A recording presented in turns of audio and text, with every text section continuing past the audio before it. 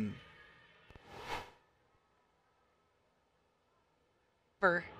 In the triple jump. How have you been able to push past getting second, getting third, and finally getting first in your final year? Yeah, I think the word that sums it all up is poetic, really. I came in here and my very first breakthrough in the triple jump was 4 years ago in this very stadium. I think I broke 47 feet. And now to come in and win it with a damn near 52-foot jump, I mean, just poetic. It sums it all up. But. A Cinderella story. What was your mindset going into this meet?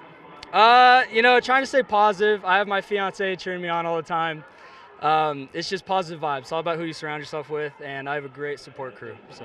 Speaking of your fiance, Felicity, she has a great poster of you. She's tearing up over here.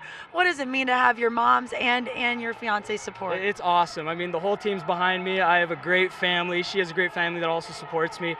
It's a dream come true, and really, it's all just coming together at the perfect time. So. She wanted me to ask, go-to meal for breakfast.